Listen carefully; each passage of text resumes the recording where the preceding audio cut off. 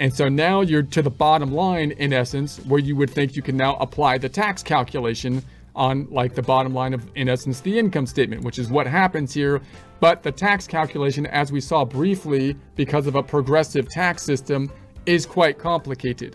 So as we saw, that complication then means that we're usually going to be reliant on tax software to do this actual calculation. So in practice, I'll oftentimes recalculate all this information down to the taxable income to double check the data input using an Excel worksheet, but dependent to a large degree on the tax code to apply the actual tax calculation because of the progressive tax system involved. And it's even more complex than that progressive tax system, multiple tax rates being applied to the tax calculation using tables possibly, because you might have other income subject to other kinds of taxes, such as dividends might be subject to a different tax rate. You might have like passive income kind of situation, capital gains might be subject to a different tax rate, and so on.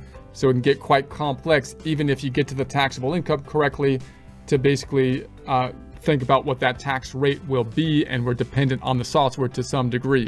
So then we've got the tax before credits and other taxes. So you might think, hey, this is the bottom line, this is it, there's the calculation of the taxes. But no, for a couple reasons. One is because on the income tax system, it's a pay-as-you-go, as they say, type of system. So for the tax year 2022, we cannot wait until we do the tax return by April 15th or April 18th or whatever of 2023 to calculate the tax and then just pay it at that point in time. You might say, well, they're helping us out. They're helping us out to do that by withholding during the year.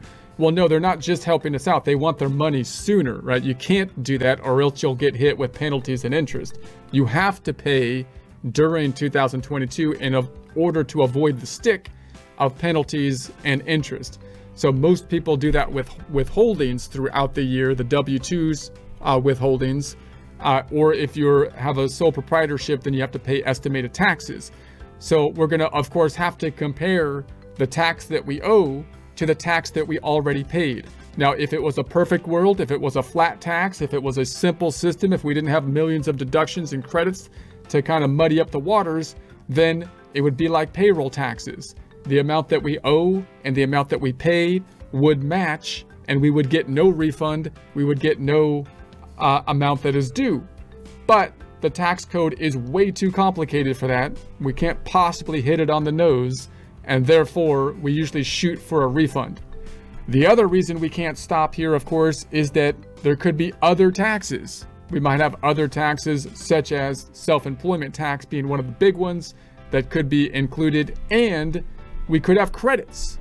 So credits are different than deductions because credits are going to be below the tax calculation. You'll get a dollar for dollar benefit on the credits versus the deduction where you just get a reduction of the tax. So